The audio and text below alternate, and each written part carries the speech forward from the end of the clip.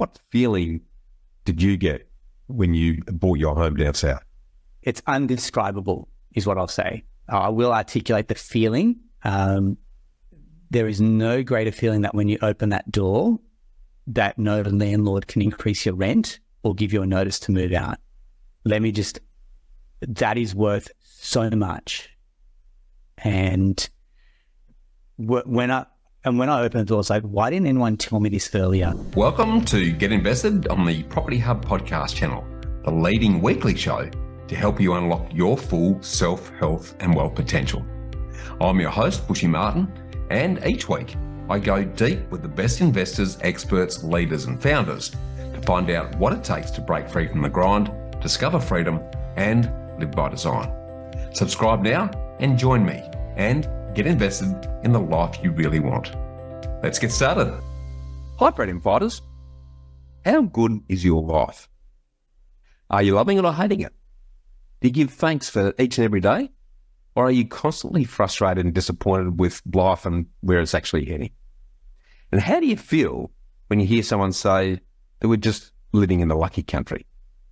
Now, I'm sure there'll be times when you think and feel each extreme at these questions, which is actually pretty normal. But there's one thing that I can assure you after travelling extensively and living and working in many countries across the globe over the years, is that Australia is by far the best place to live in the world and an absolute land of opportunity. And the emphasis here is on opportunity, because an opportunity is just that. It's up to you what you do with it. Now, opportunity gives you the runway. But as I said, it's up to you to decide whether you show the persistence and determination to exercise and build the daily muscles needed to create the wings required to fly, or you can choose to laze in the sun on the tarmac and complain that the plane's late, that the waiting lounge chairs aren't comfortable enough, you're sick of waiting and the hostess service just isn't good enough, because there's always something else or someone else that's stopping you from living the good life. Why do I say this? Because I'm concerned there's a growing victim mentality and finger-pointing culture in Australia. It's perpetually dissatisfied because nothing's ever good enough. And I think a lot of this has to do with the fact that we've actually got it too good in this country, and we just don't realise how good life is and how it can be here. Like frogs in a slowly boiling pot, we forget to realise that we're actually drowning in a pool of relative ease and luxury, where continuous lifestyle inflation and ever-escalating Insta expectations mean that nothing's ever good enough. We're always wanting and expecting more. As our lives and experiences improve, our advances just become the status quo, the commonplace, and the minimum expectation as we continuously compare ourselves to others. An approach that's going to leave us eternally unhappy and striving for the next best thing, and always leaving us wanting, frustrated, and disappointed. Because when expectation exceeds experience, you're always going to be dissatisfied. So let me ask you a question that I ask pretty much everyone that I've got the privilege to help or work with. How much is enough? How much is enough for you to live your ideal life? Not anyone or everyone else's life, but your ideal life. Not what you should do or what others are doing or have, but what do you need? What will help you feel fulfilled and content? Because if you take the time to get clear on what your ideal day, week, month and year looks like in alignment with your core values, in terms of what you're doing with who, where and when and what legacy you want to live, then all you need to do is to invest your time, energy and money in a way that's going to turn your dream life into reality over the long haul. And from first-hand experience, I can tell you that this clarity around your life vision creates a motivating magnet and guiding purpose to keep you focused and taking the actions required to make it happen. And this crystal clear vision also gives you a compass, because every decision that you then make day to day is made on whether it's taking you closer to or further away from your ideal lifestyle. You're then less affected and distracted by what you should do or what others are doing, and you become more focused on what's really important to you and how you want to live. And this creates an underlying sense of personal contentment that's free from outside influences. You become content with the direction you're taking, and you're less concerned with where you're at and more focused on where you're heading. So how do you want to live, and how much is enough for you? If you can't answer this, then I implore you to take some time out to reflect on this and get really clear on it. I'm sort of betting that you won't, but I challenge you to actually make the effort, because it's actually been the best thing that my partner in all things, Sonia, and I have ever done, and we continue to do. So prove me wrong, because anyone who knows me appreciates that I'm never concerned about where you're at, as now is just a point in time and space. But I'm very interested in where you're heading and what you're doing about it, as true contentment comes from knowing where you're heading, committing to it, and then enjoying the journey. Now, I've often heard that contentment is the thief of achievement, but I beg to differ. Contentment doesn't mean being totally comfortable and giving up. It means that you're coming from a place of gratitude and abundance and are driven to help others, because for me, true fulfillment comes from giving freely and helping others without ever expecting anything in return. And the resulting inner peace and contentment in turn becomes a powerful positive magnet to energetically attract the right situations and circumstances in your life, when combined with constant and consistent choices and proactive action. Just try it. I mean, what have you got to lose? You see, I've come to realise over the years that you don't become a happy and fulfilled person when you attain your version of success. It's actually the other way around. You need to feel happy and content deep down in your heart and bones first, and then success on your terms will energetically happen when strengthened by committed action. Now, this doesn't mean it's easy. You still have to do the hard work and commit the daily disciplines and happy habits that are going to build your patience, persistence, and resilience muscles to make it happen and overcome the inevitable speed bumps, so that you last a long-term distance to allow the magic of compounding returns and exponential growth to do its work. And it's this endurance that generally separates those who make it happen from those that expect it to happen, because sustainable success is a constant journey, not an overnight destination. And someone who's recognised how good we've got it here in Australia and has made the most of each and every opportunity and demonstrated all the constant hard work and resilience to transform the possibility into reality is today's guest, Aaron Christie-David. As you're about to hear, Aaron moved here to Australia when he was young and has actually seized the opportunity that many Aussies take for granted, and has continuously done what it takes and taken the action to make it happen instead of letting it happen, driven by his underlying, unrelenting attitude of gratitude. As a fellow mortgage broker, Aaron's come from humble beginnings to build his award-winning Atelier Wealth business together with his wife and family, and he's just released his new book, The Happy Home Loan Handbook, which we're going to deep dive on after unpacking his inspirational life journey to date. So, welcome, and let's get invested, Aaron. Hey, Bushy, how you doing? Really good, mate. I really enjoyed the opportunity to join you on your podcast some time ago, so we're well overdue to return the serve, and a great opportunity with your new book coming out. But Aaron, for those who haven't come across you yet, can you sort of start off by talking to us about what you do differently, and probably more importantly, why you do what you do?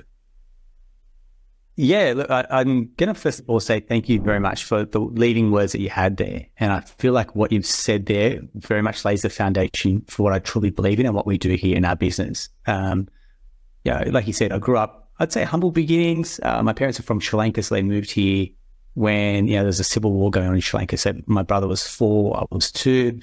My younger brother was born here, and we would never have had these opportunities afforded to us in this country that we would have had in our motherland. And my parents have always been big on telling us that this country, education system, healthcare system, medical system, whatever you want, this country will give it to you in droves. You've just got to show up and you've got to take the opportunities with both hands. And I feel like my mum watched a lot of Oprah growing up, and I feel like, that influence on mum ultimately let us, you've got to get educated. So I guess the way to break the migrant cycle is to get as educated as possible. So all my brothers and I all went on to do postgrad as well.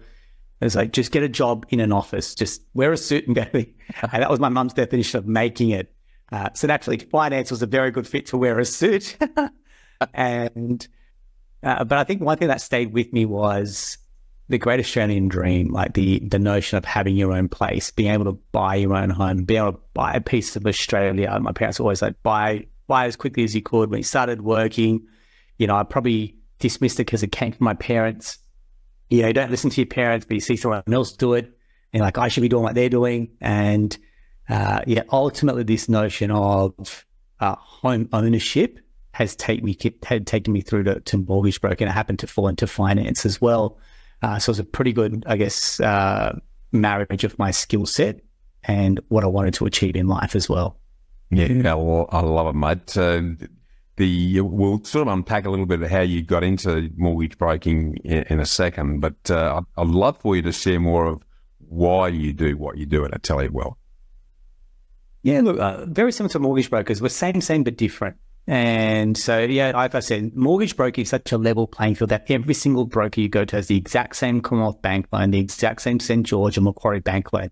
It's the philosophy or how they do it that makes the difference. And one of the big philosophies in our business is it's not about the loan, it's about the home. The loan is simply the vehicle to buy the property. The loan is simply the vehicle to buy the investment or the home. And what we're really trying to do is go, how do you make a good decision here? So it's not about the interest rate. Yes, rates are important. But when you're looking to buy, you're going, okay, where am I going to live? What does this mean for my family? How long am I going to be in this property for? If it's an investment, okay, what's the reason that you're buying the property? Are you going to sell it? Are you going to renovate it? Are you going to cash in when the market goes up, for example? Is it a long-term buy and hold for your family, to build intergenerational wealth? And again, that's something that we're very big on. I'm not going to get a massive inheritance, nor is my wife Bernadette. So there's no one coming to save us in that sense. So we're going, mate, we're on the journey. And I think that's where a lot of businesses typically start, is you're either solving a pain point, you go, I need to do this for myself. I need to build my own wealth, first and foremost, to put the gas mask on myself and then Bernadette. And then now I've got 2 girls. I need to then put the gas mask on them at some point in the future. And I feel like the next generation is the haves and have-nots in property. And it will be an uneven playing field for the kids that have parents that are property backed versus not. Yeah. And I just want to be in the good camp, which is I want to have property. Yeah, I love that. And we'll deep dive into that in part 2 when we talk about the book. But for those who sort of want to understand a bit more about your journey so far, can you sort of wind back and talk us through where you personally invested your time, energy, and money over the years and why? And how has this then led you to what you're now doing? Yeah, so look, if you go back, was a decent school, went on to get university qualified as well. And I think that was, where I probably, a good circle of friends, everyone's studying. My undergrad was in marketing. And then from that point onwards, went to get a corporate role, which is a really good foundation. And I guess in corporate, there's the trappings of corporate life, which is an element of keeping up, for example. And I got my first break into finance when I started working at Wizard Home Loans just before the GFC. So very early on, challenger brand, it suited me because I'm a challenger by nature. I like being second. I like being the underdog. And so it really much aligned to my values. Let's take on the big wigs and try and take them down. So I love that environment. It attracted a certain type of individual that believed in the vision that Mark Burris had at the time, until that got acquired at the height of the GFC. At that point, I took a redundancy. I bought into a gym, and I thought, how good is this? I'm a 20-something-year-old, and I'm going to get paid to train. And did that for a bit until my parents were like, you got to stop wearing shorts to work and go back, get a real job and get a property. So that took me back into corporate, and I got a job back at Commonwealth Bank and working in the marketing team there as well. So one thing led to the next, and then working with mortgage brokers at Commonwealth Bank gave me a pretty good feel for, okay, brokers are making a difference in people's life. They're making an impact. Maybe, just maybe, I'll scratch this itch. And it wasn't until Bernadette and I went away on our honeymoon, and it's just sliding doors bushy. Like they're sitting there, and we had dreams and aspirations. We're going to go live in New York. I was going to study my MBA. That was the trajectory that, people followed in a bank. And then I'd travel the country as some type of executive manager or general manager. And it wasn't until that point where we said, hang on, and you talk about designing your life. We said, that's going to take me further away from the goal of actually being around a family. I mean, traveling, and everyone that I knew that was at that level in a bank was either divorced or significantly overweight. And I just thought, hang on, is this really what we want? And I'm going to have a massive student debt as well. Why don't I take that money and put that into effectively a real life MBA, which is owning your own business? And Bernie, and I think your Sonia is a bit like my Bernie. They'll call us out on things. So I came back from that trip and she's like, you haven't done anything. It's been 2 weeks. I'm like, right, I'm going to show you. And I went and bought a mortgage choice franchise the next week. And I'm like, right. And she's like, there's no business plan. What are we doing? And I said, I don't know, mate. We're just going to figure this out. We're going to figure this out. And I think I work, like I said, I'm a challenger. So when my back's against the wall, that's when I do my best work. And I just thought, right, I've gone from a really good 6-figure income to zero. I've got to find a way to make this work. And since then, it's just been a series of, and that's what it is, making decisions, luck and opportunity. So I was lucky because the market was obviously growing in a Sydney market. So I got in a good time. And then opportunity is what you make of it. So I kind of grabbed it with both hands. And look, the mortgage choice model was good for me at a certain point until I kind of outgrew the model, wanted to do our own thing, which is where we then started our own brand. Yep. But like I said, this got me to that level and I'm super, super grateful.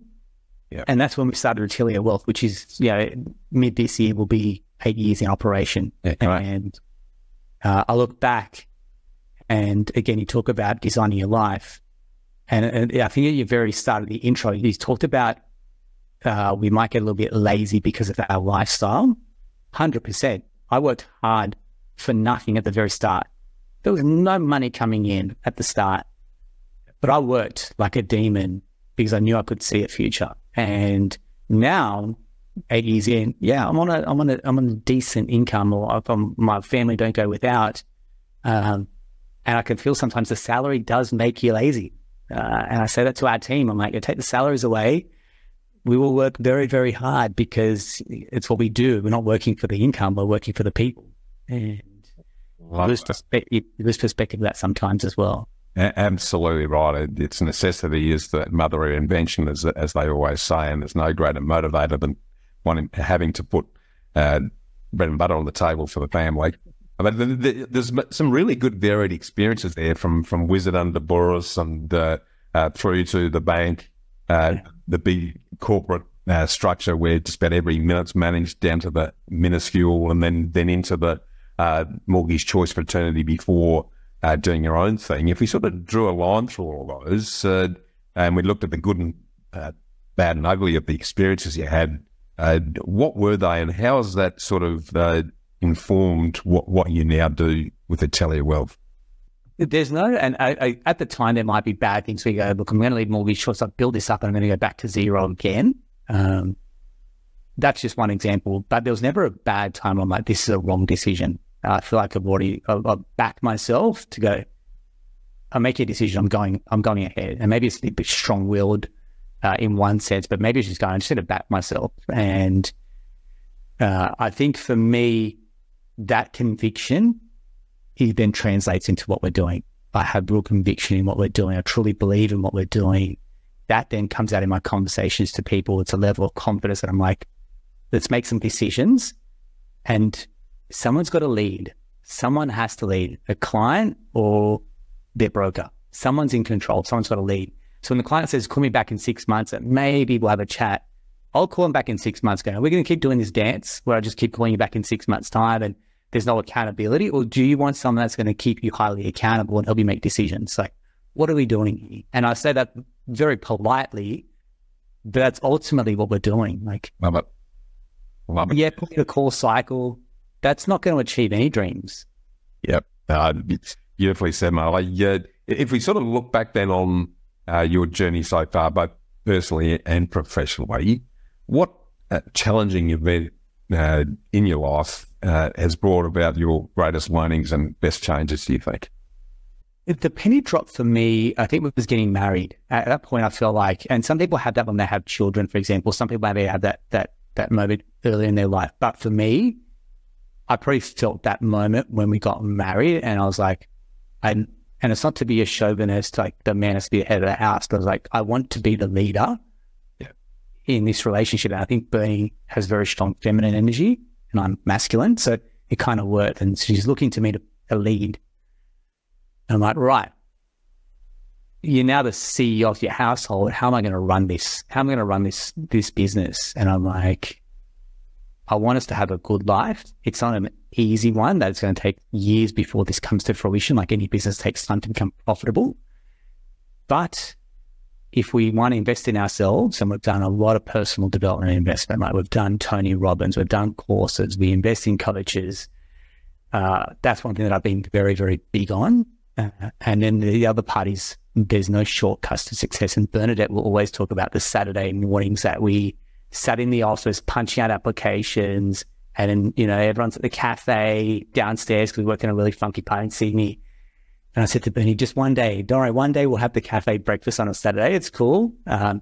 Until then, we're in the office on a Saturday morning doing loan applications. And I'm like, it will pay off. I promise. And again, you got to make good on those promises. And I think that kind of kept me to account going, you've promised something, now deliver.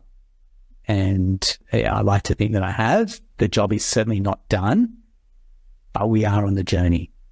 Love it, mate. So let's switch and have a bit of a chat about money, because let's face it, in the current modern world, it's the oil that lubricates every transaction. Yeah. And what does money mean to you, Aaron? Look, I'm going to say state of wallet equals state of mind. And I'm a big believer. You come across people and especially in the line of work that we do, our business is money. It's debt. And I think you see a lot of people's insecurities around it, or you see people that are really bullish with it as well in terms of debt. I like to think there's a happy medium. So to me, money can control you. It can definitely control you. It can get the better of you. I've been a victim of that personally, where I'm like, it can buy you things that you think are going to impress people, or you think you're better than everyone else. But then it's a bit like time, where you have so much in the day, it's how you use it, and some people are better at it. And I guess I'm very fortunate that I get to see people that have done exceptionally well, and I get to see the people that have done not so well. And I get to see people that have the opportunity and potential that just haven't used it as well. Isn't the good, the bad, the ugly, the great? I mean, yeah, we're so privileged, Bushy, that, yeah, as brokers, yeah, we get to see everyone's intimate details. I think financial planning is probably the only other part, maybe an accountant that gets to see it, the level of detail. And it's a huge amount of trust. Like, people put a huge amount of trust in giving us that sensitive information, personal, confidential information. And I don't have any judgment around what everyone's done, because I think, like what you said, it's not about what you are at the moment, it's where you're looking to go, even what you mentioned at the start. Yeah. And so I'm always looking, what's the plan? And if there's no plan, that's when I get worried. All right, we're just... Probably see quite a bit of that, I'd imagine. Sorry, mate? You probably see quite a bit of that where there is no plan. Yeah, I think it's either they're unsure, they're unconfident, they're not confident about their own future, or they're just lacking the guidance and the leadership. Okay, cool. We can work with the guidance and leadership. We can find a really good team around you. Like, perfect, let's do that. But when you're unsure about your own future, when you're unsure about your own money, someone else is going to be better at taking that money off you. That becomes a worry. Yeah? Yeah, and beautifully said, mate. How much do you see fear driving decisions or lack of decisions in money in your experience in the game? I'd say fear drives more decisions than confidence and future prosperity. I mean, if that was the case, everyone would be buying an investment property, because we know at some point that's going to be a nest egg for retirement. So if you ask people, should you invest in your future, that's effectively what super is. It's a no-brainer. Clearly, it's even mandated that we have super to invest in our future. Now, is it buying an investment property an insurance policy for the future that you've got something to fall back on? Absolutely. So why aren't we all doing it? Then it's fear. Okay, the tenants are going to trash the property. The property price is going to fall. The rates are going to go up. Negligence, it's going to cost me an arm and a leg in maintenance. And so you can kind of see, I do this a lot with clients. I even done it with my own team, which is Tim Ferriss's fear setting exercise, which is an awesome. Yeah. And I often say that buying a property holds up a mirror to your greatest fears, doesn't it? You see that. And so when you're talking to someone and they just spills out, and it's like, okay, cool, let this out. You know, there's insurance for that. You know, there's protection against that. You know, there's a fixed rate for that. And you can rationally address these, but fear isn't rational. Fear is highly emotional. And I get to see the people that have gone, okay, I can see that. Let's take some action. All these people just get stuck in that fear side, and so they just can't break through. And look, sometimes I don't think it's their fault. Sometimes I think it's the environment that they've grown up in, which is money was scarce growing up. Money conversations weren't open. Money doesn't grow on trees was what was got said. Rent is dead money. Someone that's rich has fleeced someone else to become rich. Like there's all these different paradigms that you could grow up with. And certainly for me, growing up, we don't speak about money. Like culturally, it's like you don't talk about it. Everyone on the outside has wonderful cars and a beautiful life, but no one ever spoke about debt levels. Like heaven forbid, they'd tell everyone what's down behind, under the hood. But on the outside, it's all, it's all hunky dory. And when you see that, quite often the number one killer for relationships is financial mismanagement. Yep. So again, we're just going, hang on, money is a central part of relationships, well-being. I call it wealth being. You talk about that. It's like, well, hang on. Well, why aren't we having more open conversations about money? And your podcast, what we do, or the books that are published, all these people are just trying to go, how do we raise the financial literacy bar in this country? That's all we're trying to do. Yeah, 100%. Now, Aaron, I'd love to pivot now into your property journey, if we can. Yeah. Because at the end of the day, you're borrowing money, and money in your world and my world is revolving around the whole property sphere. Yeah. Can you talk to us through, and clearly what you've already shared with us, you've shown a lot of courage and confidence to make the changes that you had, and a lot of people wouldn't jump off the cliff and start their own business given the financial fears that we just sort of touched on. But can you sort of give us a bit of a run through, why did you decide to invest in property? What triggered your interest? And what fears did you have, and how did you overcome them when you got started? Yeah, my parents were always like, buy property. And again, didn't take action until I, probably a few years down the track. And I think being at Wizard, I saw a few other colleagues start to do it. I'm like, okay, how did you do it, for example? And that got me going. So I bought my first property. I would have been, I'm going to say about 25 for my first investment property. It was a small unit, 2-bedroom unit in a suburb called North Parramatta. Parramatta was dubbed to be the second CBD. Nearly 20 years later, I'm still waiting for that to happen. And look, I had no idea. The real estate agent played cricket with my dad. That's how it got started. And he said, look, here's your first property. It's like I'm going to say it was somewhere like 320,000. Had no idea what I was doing. Walked through. I was like, okay, signed the contract, bought the property. Now when you look at it, it was like off the main street, like one of the big busy street intersections, opposite a cemetery, got no sunlight, terrible. But at the time I got my first home owners grants, moved into it for 6 months, did a little bit of work, and then rented it out as soon as you could. So that got me in the market. Yeah. And you got to remember at this stage, graduate, so I'm not really earning a lot of money, but I want to buy the next property. And so I bought the next one was a unit at Liverpool. Again, buying units because at Sydney, that's what I thought I could afford. Yeah. So then bought a unit. Again, Liverpool was like, okay, population is meant to increase. I'm like, okay, that's all I need to know. A cheap price point, under 300 grand. Bought that top floor unit right near the station. Again, you wouldn't recommend it to your enemy right now, but anyway, got me in. So we had 2 properties, probably under 30 at that stage. And then I started the business when I was, 31. So at that point, I'm like, right, this is the time to jump in. So I effectively stopped buying property and then started the business. And because of a couple of years, I was mortgage choice and then started again. So it effectively wiped me out for a few years. And then at that point, once we were married and then we're looking where to live. And we said, look, the business can start to take off and we'll buy a property off the plan in a suburb. It was in the beaches area in a suburb called Little Bay. And it was just out near Maroubra. I'm like, okay, look, we can live out here. We can maybe have 1 or 2 kids in a unit. And so we committed to an off-the-plan purchase. And like every off-the-plan purchase, over time and over budget and changing builders and all the other jazz that came with it. And then by that stage, our life had changed completely. We wanted to be out of Sydney. We wanted to move down to the South Coast. We wanted to start a family, and there was no way that we wanted to raise a baby in a small unit.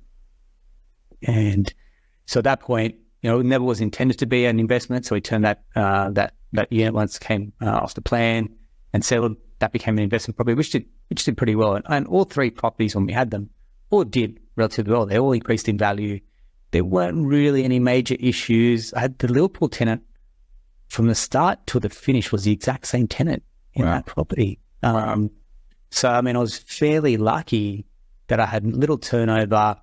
The Parramatta property, we got in there, we renovated that, certainly overcapitalized on renovations. In fact, we out-renovated the market, which was a learning curve for us. Like, we put beautiful subway tiles, beautiful floors. That's what we wanted, not what the market wanted. So it stuck out like a sore thumb in this sea of like beige apartments, and there was this like spruced up unit.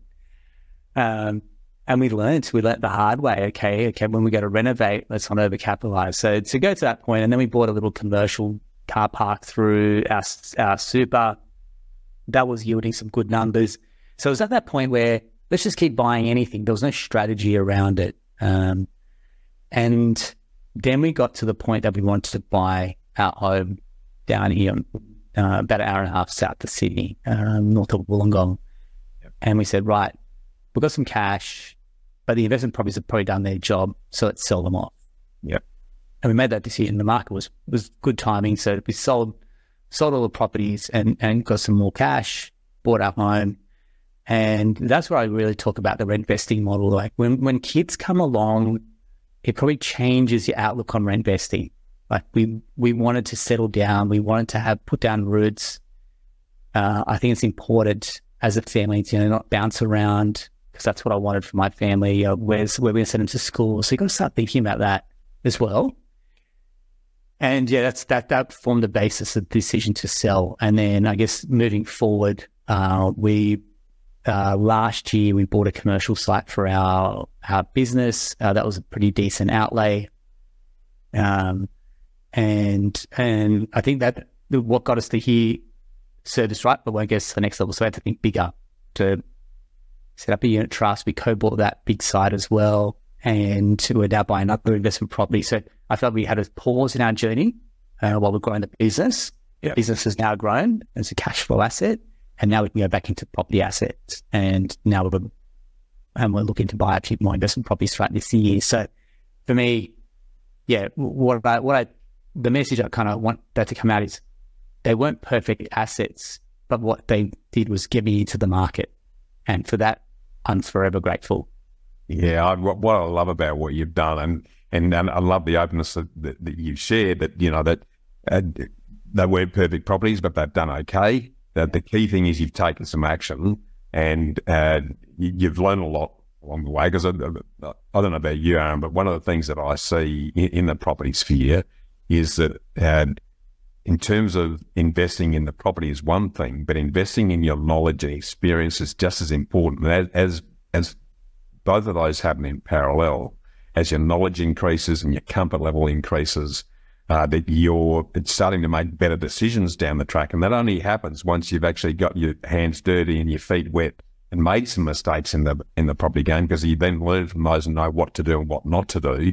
So eventually, as both your professional and your personal and your passive journeys are happening, and that comfort and knowledge is increasing, you're then in a much better position to make better decisions as you go through. Is that been true for you? Absolutely. Like, having equity in there to draw out, I've never been able to save that much money to buy the next property and then to buy the next one, for example. So when you look at it going, they may have been imperfect properties. Now when you've got buyer's agents, at the time, the buyer's agent's proposition wasn't as strong as it is now. So you had to go to seminars. Who do you trust at these seminars, for example? I had to go to like meetups, like these property meetups, and you're like, who are these strangers? And can I even trust the advice? And reading a few of the magazines, for example, like you had to really educate yourself. Whereas now there is a plethora to the point that it's almost oversaturated. And it's like, well, the same questions still. See, Who do you trust? What agenda does someone have? So I think that hasn't changed, but what has changed is our access to data, access to like case studies, access to professionals around the country, whereas you would probably geographically challenge in the past as well. So all I take out of that is I take action, and I see clients that take action versus don't, and you got a real good test case, control case, and you go, the take action group will always win. Yeah. Because they're failing forward at least. Absolutely spot on. I 100% agree with you. It's something I just want to touch on there, and it's a great question that I picked out of your book, which we're going to talk about in part 2 in more detail. Yeah. But, and this is something that I don't think is appreciated enough until after the event, but what feeling did you get when you bought your home down south? It's undescribable is what I'll say. I will articulate the feeling. There is no greater feeling that when you open that door, that no landlord can increase your rent or give you a notice to move out.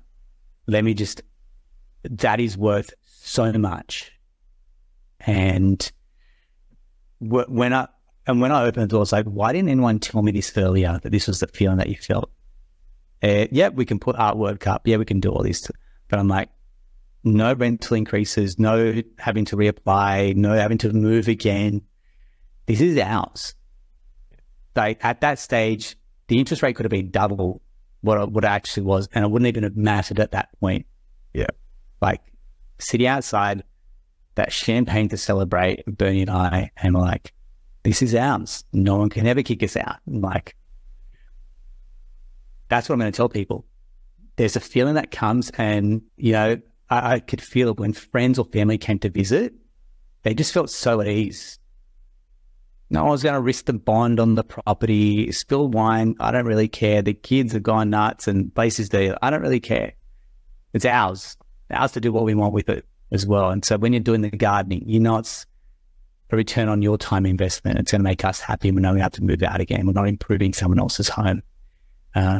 I think the dynamics with the relationship, the neighbours change as well. We actually want to get you to know your neighbours. I lived in Sydney. I didn't even know my neighbours in our unit block, and no one really cared because we were all transient. So there's no like connections. Whereas now I'm like, we're away. Bins come in and out. The garden's tended to, they're washing the house. They're feeding the fish. There is so much of a connection that happens in a street level when it's like, hey, we're all living here. We want to make sure that everyone's, you know, upholding the community standards in this street as well. Yeah. I'm just saying, like, why didn't someone tell me about this? People think it's about an interest rate or a loan application. I'm like, no. That's what you're buying. That's what you're buying. I love it, mate. It's hard to describe, but that sense of connection with the place, with the people, you can't put a dollar value on it. There's no question about that. No, love that. Before I sort of jump into the future, Aaron, and get your thoughts on where you're heading and what you're doing to continue to make that happen, the one question I just sort of want to dive into that sort of brings together the property experience, the mortgage broking experience you had. Is there anything that you still struggle with?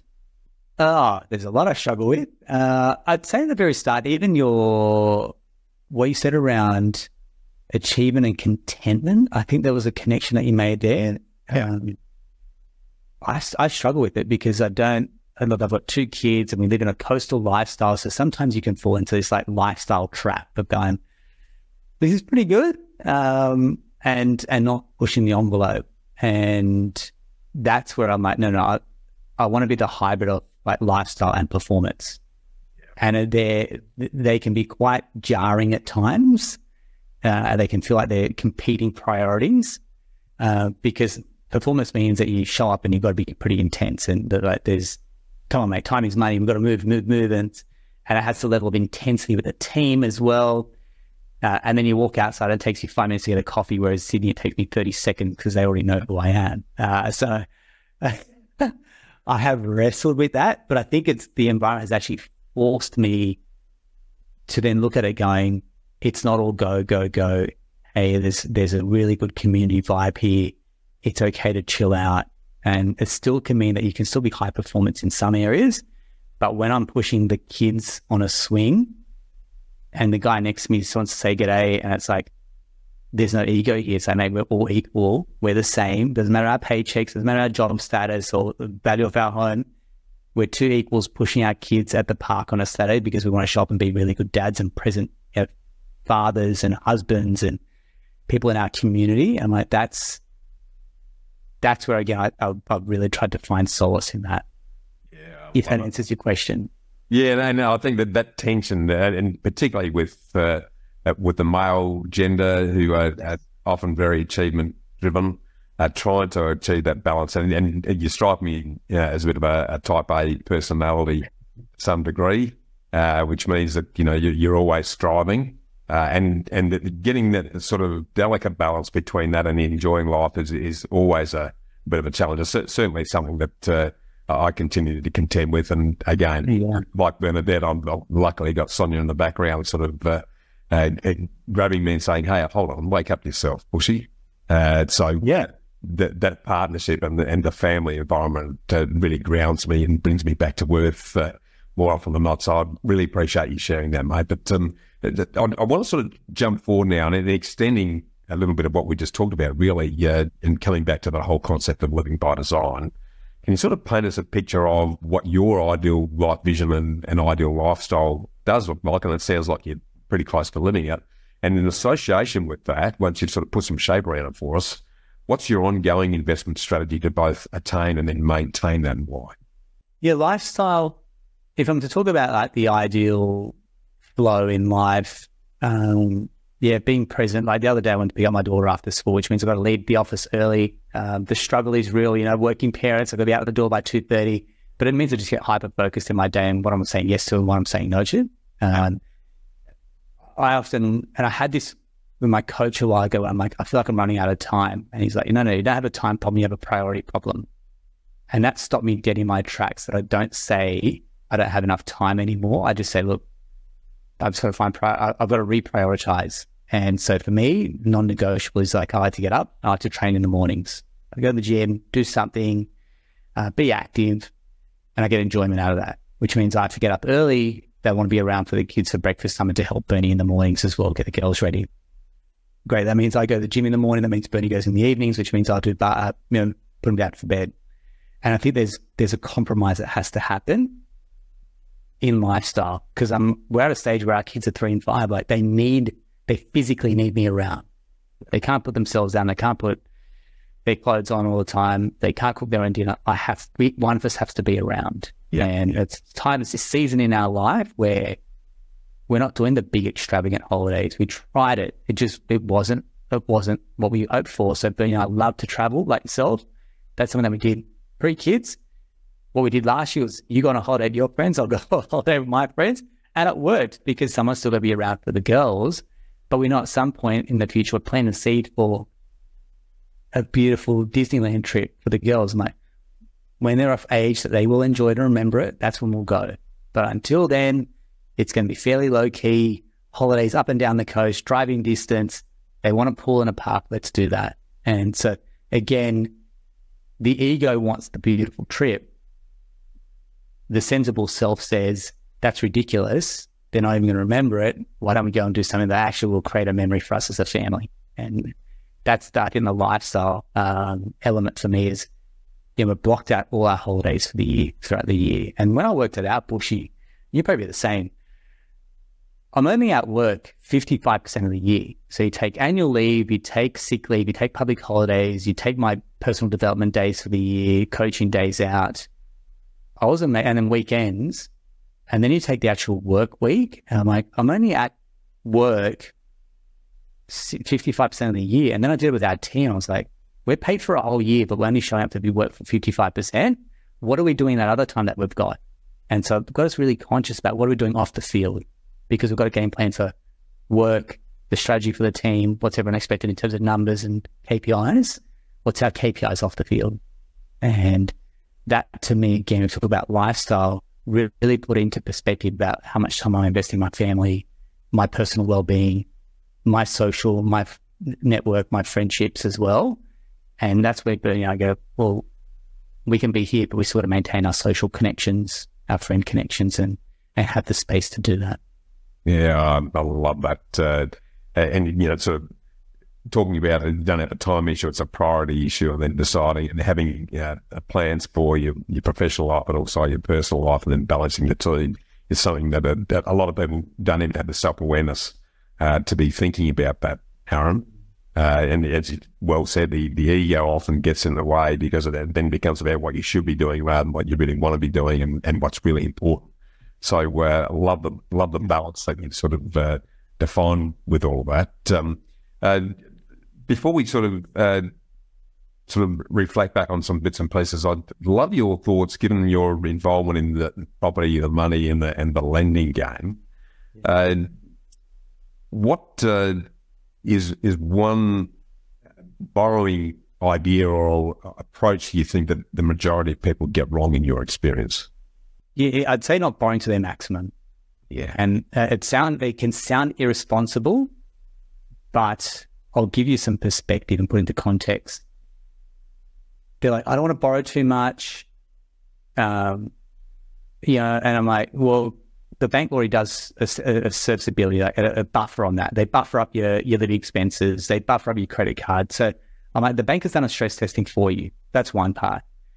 But if you borrow just a little bit more and you're able to buy a better home, that's what I'm talking about. And they can't connect that dots until I explain it to them. So had a client, didn't want to borrow up to their limit. I said, look, you can borrow here, but you actually have the borrowing capacity to go to here. Now that means you actually buy in a better street, in a better location, and a property that's already renovated, which means you don't have to spend money on those renovation costs.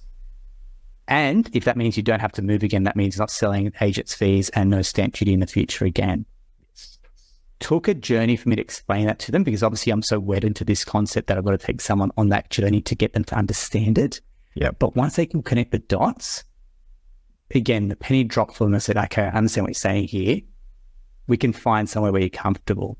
And I tell this to young people. I'm like, your income's only going to go up. Young professionals, they're, white collar, educated. I'm like, this is the lowest your income's going to be. So don't be afraid to take on a little bit more, because your income's only going to go up over time, and you'll be able to service this own, and you almost kick yourself that you didn't go and buy that superior asset. Yeah. Absolutely. And the other one is like, well, people leave it too late, and then now they've got one child or two kids, and now they're trying to buy them. Like this worst scenario, because one partner's down to part-time, they've got two dependents on a bank's calculator. I was like, double income, no kids is the sweet spot, because you got the best income and you can grind through that phase. Imagine trying to rent and then trying to buy, and you've been out of the market for so long and your savings just hasn't kept up. Get into the market, buy, spend a little bit more than what you think you need, and it means that you don't have another move in you. Like, that's not a bad outcome. Brilliant outcome, and getting them to think beyond the here and now, as you just described, to think longer term and big picture about how's your life going to change, and you sort of unpack some of that in your own journey and the benefits of doing that. Having that bigger discussion so that they're looking at the decision now in that context is brilliant, mate. And we'll deep dive a lot more on that when we unpack the Happy Home Loan Handbook in episode 2. But to sort of bring this all together, then now, if you're reflecting back on your life and journey so far, if you were starting out again, would you invest in anything differently? And I'm not just talking about investing in property, but knowledge, relationships, energy, you name it. Absolutely. Let me tell you, when I missed one of the greatest opportunities to change my life. So when I got my redundancy from Wizard, I met with a lady called Jacinta. Now, everyone will know her name now. At the time, no one knew her name. She got the franchise agreement for Anytime Fitness in Australia. And I was going to be the second one amongst the first handful of people to get an Anytime Fitness business in Australia. She had one on George Street, and she met with me personally in a coffee shop. And I went back and told all my friends about this concept of the 24-hour gym. We're talking like 2008. Yep. And they said, are you mad? No gym is going to be open 24 hours. And I was like, she's brought this concept from America. They've got always in America. It's like, yeah, it happens in America. It doesn't happen here. Anyway, and my parents, my mum was like, we'll mortgage the house. And my brothers are like, that's a lot of money for our parents to give you as a 20-something-year-old.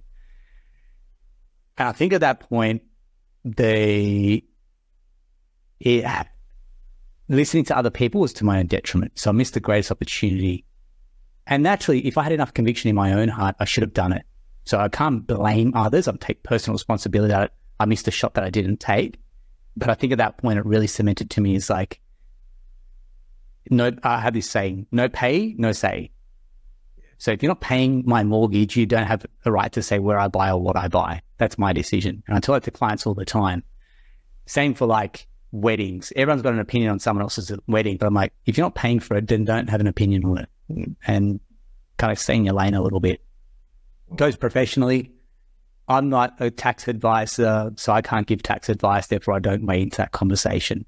And you and I probably see it where we've got people that overstep their boundary lines, and it makes our jobs probably infinitely harder to convince them because someone of trust, whether it's a family member, whether it's another advisor, has mentioned something that goes against the grain of what we truly believe in. It makes it difficult for us to float an idea. So I'm really big on that, going, no. Ignore everyone else's noise. You do what you truly believe in, and that conviction will get the success that you're after. Love it. Mind you, I can see why you feel that way about that opportunity. But I think, I don't know about you, but one of the things that is very attractive to me, and I had a passive income moment when I had my early life crisis back in my early 30s, Aaron, and almost overnight from there, everything I invested in had to have a residual income component. It had to grow in value and it had to be saleable. What you're now doing and the legacy that you're building around that and the income stream and the personal control you have over that versus being part of a franchise operation, it may be a blessing in disguise. So let me just say that. So absolutely. And that's the benefit of hindsight, isn't it? And at the time, it's like, what you don't know is what you don't know. So yeah, you're spot on, which is if I took that part, we wouldn't be sitting here. Yeah. If I took that part, there are so many Australian families that I may not have had an impact on. Exactly. No, I love that. Not ever. There's so many properties that I drive by, like, we inspected that property, didn't we? Like, yeah, we inspected that property. I was like, but if we went through that door, we wouldn't have got to this point. We would have met our neighbours who are the best thing since sliced bread. We wouldn't have gone to this school where our kids have best friends. Like, you just can't, we don't even live in the past anymore. It's like, that was cool. We looked at that place and like, yep. And didn't happen. So there's no point even wondering anymore. Yeah, I love that. I'd say that's a great approach to life. Mate, I'm now going to give you the old blindfold and cigarette and hit the ambush fast 4. And we're going to do, this is round 1, so you'll get another chance in episode 2. But to kick that off, what would the title of the book about you be if your worst enemy wrote it? And you probably don't have too many enemies, but if one, what would be the title? Nah, look, I don't think I have enemies, but okay, let's have a look at this. I'd go the ultimate paradox. I'd say, I like to, what's the word? I'm frugal, but I love the finer things in life. And, I drive a very mediocre car, but I love cars. So yeah, like gives you an idea. There's like, yeah. I love it.